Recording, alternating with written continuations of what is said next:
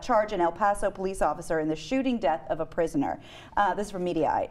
A video of the incident was published on Monday after the Texas Attorney General instructed the city to fulfill a request processed by the El Paso Times. The events of the video are very, very disturbing, unsettling. They show a police officer essentially executing a handcuffed man. I think we do have video of that. So here are the details. On March 8th, 2013, Officer Jose Flores shot and killed Daniel Rodrigo Saenz. He was in police custody after erratic behavior at a supermarket that led him to be taken into a nearby medical center. This is where he allegedly he assaulted an off-duty officer and facility staff. And upon being arrested, Saenz continued to lash out physically against officers and, according to reports, struck his own head against the door with the apparent intent to injure himself. Now, Combined Law Enforcement Association of Texas, they say, stated that Flores drew his handgun because Saenz could quickly front his cuffs and turn them into a deadly weapon, given his considerable strength, agility, and demonstrated resistance to the taser. At the same moment, Officer Flores draws his weapon. Mr. Saenz pushes off on that curb and, with remarkable strength, sends the civilian escort flying backwards. The civilian escort's arm then hits the trigger hand of Officer Flores, causing his weapon to discharge. All right, so Saenz was a competitive bodybuilder and trainer known at gyms across El Paso.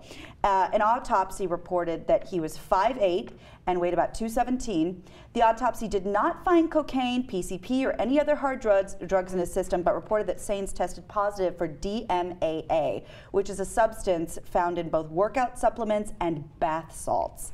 Synthetic stimulants can cause paranoia, panic attacks, and impair the perception of reality. So you're about to see the video in a second. It's not perfectly clear, right? And so, but we want to give you a warning, of course, that it's disturbing anyway.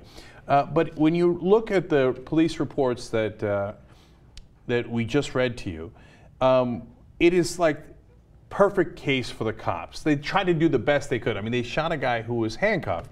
So they say, oh, the civilian gets kicked by the suspect and then hits the gun arm, and that's what triggers the gun. You know what that sounds like? It sounds like a Rube Goldberg machine. What are you playing, Mousetrap? Like this lever hits this, and then the ball like that's a lot of chain of events to get a gun to fire. Super fishy. And then they throw in the DMAA, and that could be bath salts. Could be bath salts. He was clean on all the other stuff. Yeah. That also seems a little fishy.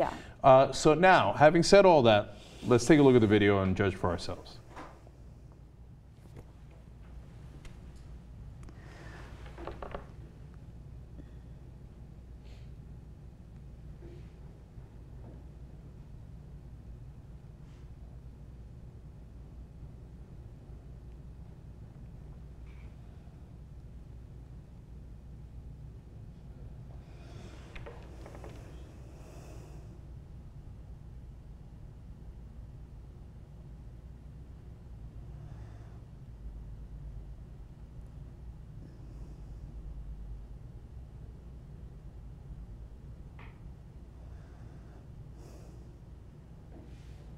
So it's, of course, hard to see there exactly how it went down. Yeah. What is clear is he is handcuffed.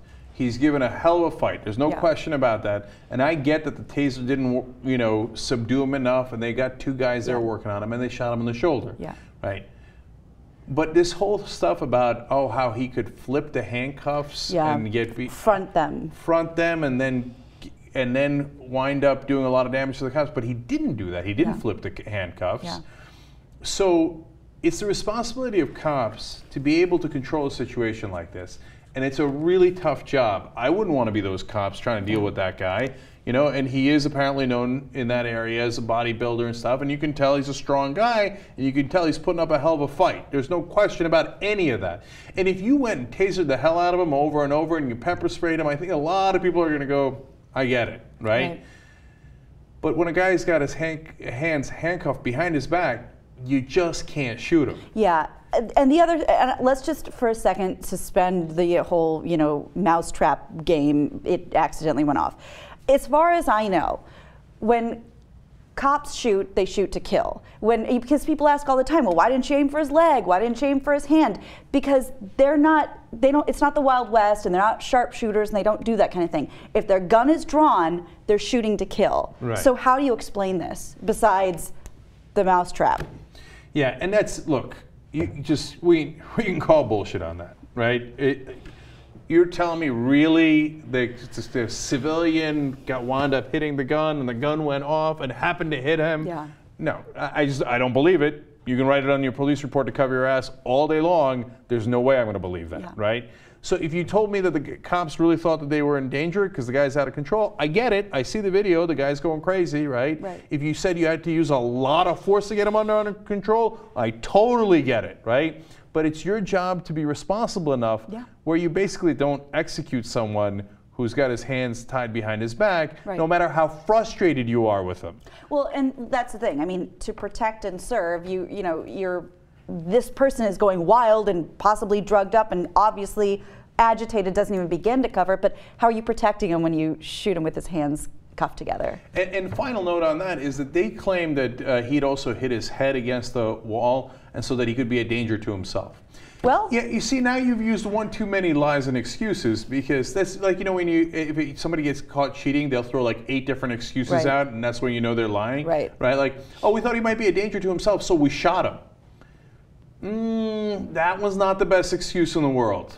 So I would have kept that one in your back pocket. Yeah. So obviously, this is troubling, and I don't believe